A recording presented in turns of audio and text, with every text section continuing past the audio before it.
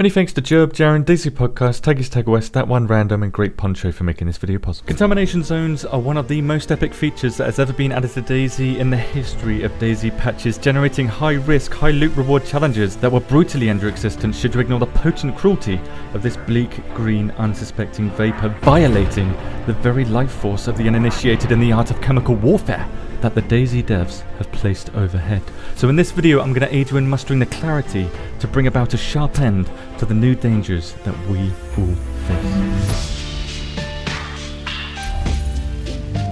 Starting with the basics, there are 4 contamination zones in DayZ. On the Chernobyl map, that's Riffy, where this big ship is, and Pavlova military base, where on the Livonia map, these static gas zones are Radanen and Gliniska airfield. Note the keyword static here, it means they never move and they never disappear. These 4 are on the map at all times and will house some of the rarest loot in the game, such as the M4, metal suppressors, night vision optics, high capacity magazines, and the like.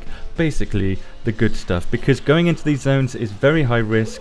Even with the correct gear, you're in constant danger. The biggest danger, however, is the random artillery strikes that will blanket a town in the same green poison that's found in these static locations, covering entire areas in fog, which has the potential to give you the most deadly disease in DayZ in just 25 seconds of exposure, gas poisoning, which can lead to an even more devastating disease, which I call the Black Plague, which basically gives you gas poisoning just on steroids. I'm calling it the Black Plague because all you will see is black, as it instantly makes you unconscious when you get it, and for the next 30 seconds your health will drain from full to 0. This is without question the deadliest status effect that's currently in the game, but we will cover that later. For now, let's talk about how you're going to avoid getting hit by one of these random artillery strikes. Here are all the locations where these artillery events can occur.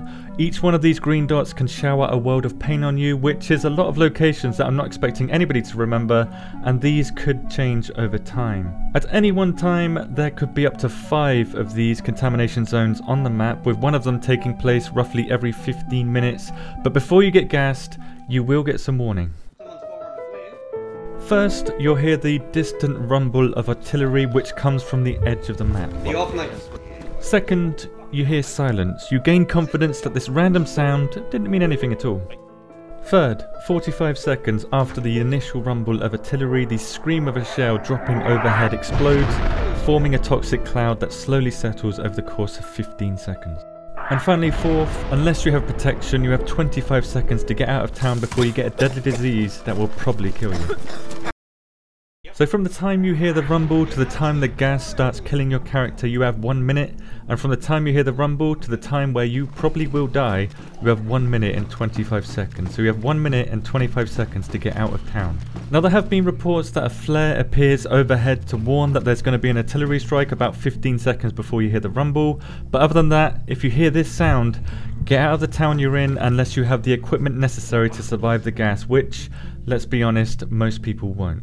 If you do have protection and decide to stay, all of the infected around you will quickly die from the gas, and new infected will rise in their place. This is a new hazmat variant of infected, and it's immune to the gases and has the same stats as the soldier infected type, 115 health, and capable of inflicting 15 shock damage per hit. They spawn in groups, so getting overwhelmed is very easy and you will die if you do.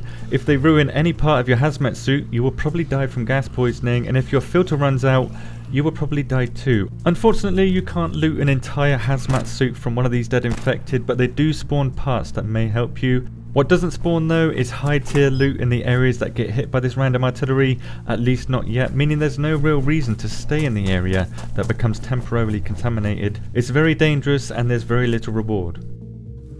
If you go into a gas area and you are unprotected, you will instantly get a bleed as you enter the area and start to cough, and every 15 seconds a new bleed will start, which doesn't appear to have a limit, so that means these bleeds will happen every 15 seconds no matter what happens. Not that this matters, because just 1 minute and 20 seconds after entering the gas you will vomit blood and then go unconscious, starting what I referred to earlier as the Black Plague, death in 30 seconds. This whole process contains 3 levels of the disease called gas poisoning. Level 1 gas poisoning, you get a bleed and an invisible contamination leveling bar starts increasing. If this bar doesn't fill up and you leave the area with just 1 or 2 bleeds, you won't get gas poisoning level 2. However, if you decide to stay in the gas for 25 seconds or more while unprotected, you will start level 2 gas poisoning, which will display this sickness icon on your character window and will begin to drain blood from you.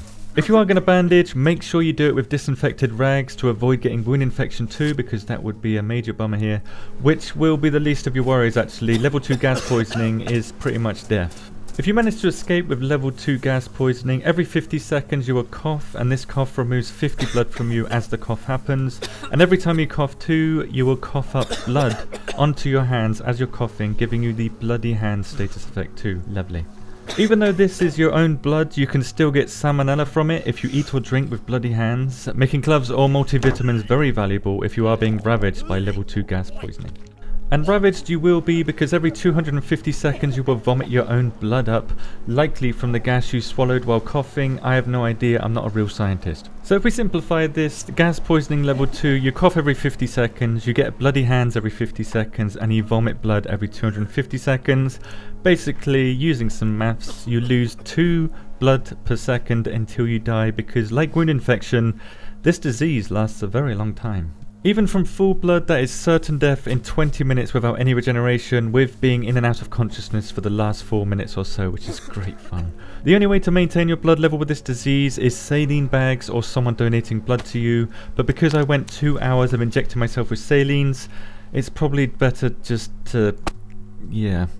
But that's not the worst of it, because there is level 3 gas poisoning, which takes around 1 minute to go from level 2 to level 3 if you're inside gas, or around 1 minute and 20 seconds after entering a gas field. Level 3 gas poisoning is what I referred to earlier as the Black Plague. As soon as you enter this level, you will go unconscious and lose 3 health every second, along with the blood loss that you stacked from the bleeds and the coughing and the vomiting of blood. The Black Plague is death in around 30 seconds. Even if you have admin powers, you can manipulate your stats all you want, but your stats will return to the way they are. Even admin powers can't fight the Black Plague. But there is hope. A newly added injector called PO-X was added to the game in this patch 2, which will instantly cure level 2 gas poisoning in mere seconds. If you're outside the gas field and you inject this into yourself, you will survive. In addition, it will completely nullify the Black Plague, waking you up instantly and giving you a chance to escape the gas. However, PO-X will not give you immunity to the gas for any period of time. It will simply reset the gas poisoning level that I was talking about earlier and start you back at the start of level 1, where you can enjoy the near-death experience once again. So PO-X is a very useful item because it appears to be the only way to survive level 2 or higher gas poisoning, and in addition, it also instantly revives unconscious players. Even if they don't have gas poisoning, you can use it on them, giving group play more dynamics with the ability to instantly revive unconscious teammates, unless you don't like your teammates very much. Just like in real life, to survive a deadly illness, all you need is a thin piece of cloth covering your chin and you will be perfectly fine. If that doesn't work for some reason, you will need to find one of these 3 gas masks and the entirety of an NBC hazmat suit, which comes in yellow or grey. Which gas mask you choose for the gas zones doesn't make a difference, but maintaining the NBC mask and the Nightmare Fuel mask is your best bet because the filters are detachable and universal between these two. All of the gas mask filters would decay at the same rate, 1% every 50 seconds while outside of a contamination zone. However, if you go into a contamination zone, a gas mask will drain at 1% every 5 seconds, so 10 times faster. So a gas filter will last 1 hour and 20 minutes outside of a contamination zone and inside just 8 minutes from 100%. And like I said earlier, all gas masks will drain at the same rate. Note that if you wear a gas mask outside a contamination zone, not only are you wasting the filter because it only drains when you wear it, but your stamina will regen at 2.5 times slower with the gas mask on, and all actions that require stamina will cost 20% more stamina. So they actually negatively impact you when outside of a contamination zone, unless you want to get the heat benefits of wearing one and you don't care about the harsh stamina penalties. Anyway, if you go into a gas area with just a mask and no protection, you will still get the bleed every 15 seconds like before, but you won't get gas poisoning level 1, 2 or 3 as quickly as going without one. This means you can still very much die in a gory fashion with a fully working gas mask on, only delaying you getting the disease by about 30 seconds.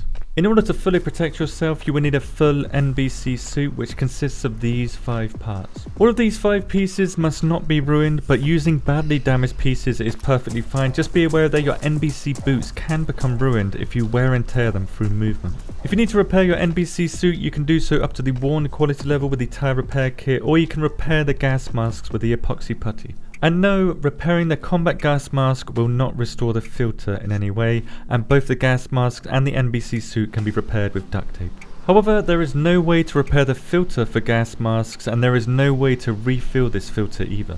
When inside the gas, even a badly damaged suit will fully protect you like a pristine one, but not having a gas mask will give you the disease still, and not having just one of the 5 pieces of NBC gear can kill you too. If fully protected, like I said, your gas filter will become empty from full in about 8 minutes, but thankfully you do get some warning when it will deplete. At 20%, your character will start breathing heavier than usual, and you should notice this different. At this point, you'll have 1.5 minutes to escape the gas or change the filter. At 10%, gasping will start, giving you 50 seconds until depletion. At 5%, you will begin coughing, but you can't catch gas poisoning below 5%. It has to be completely zero. At this point, you have around 25 seconds to get out of the gas or change your filter. If your filter reaches 0%, it will become ruined, and it will be as if you're not wearing a mask at all, giving you level 2 gas poisoning in around 25 seconds. This means you have around 25 seconds to replace your filter before you get to level 2 gas poisoning, which is the level where you get to visit the "You Are Dead" screen. To summarize, if you hear this sound and you're inside a town or a military area, it's best to get out. You have 1 minute and 30 seconds to do so, or you risk dying. If you are going into a contamination zone, remember that the only safe place for you is in your mind. You will need a gas mask with a filter, 5 pieces of the NBC suit, and I recommend taking a weapon to fight the stronger than usual infected, as well as bandages and a PO-X injector. That's a lot of stuff to go inside these zones. Remembering all the while that the PO-X injector can only reset your gas poisoning levels. It won't make you immune to the gas, but it will buy you more time inside the gas areas. Now, there is a lot to talk about when it comes to this mechanic, including how building bases in towns is going to be much more difficult now with the constant gas attacks happening, and our mechanics is game changing as random contamination zone artillery strikes. Your feedback is going to be more powerful than usual, so get into the comments and let's make this feature the best it possibly can be for everyone. I got a huge amount of questions about how this new mechanic works, so I'm going to be doing a dedicated video for answering questions, which I'm still taking questions for, so let me know what you want to know about gas zones in the comments. I want to give a special thanks to Glaz, who is the guy that was lucky or unlucky enough to get an artillery strike dropped on him at VMC, link below. Additionally, I want to thank everybody that let me use their clips for this video, and everyone else that gave me information on how this mechanic works. You guys are incredible. Once again, the DayZ community came together to overcome a new challenge, and the beauty of this community continues to shine brightly. In particular, this time, the tight console community that provided much of the random artillery strike clips. Console players deserve much more love than they get from this community. Thank you very much for watching, and have a good day.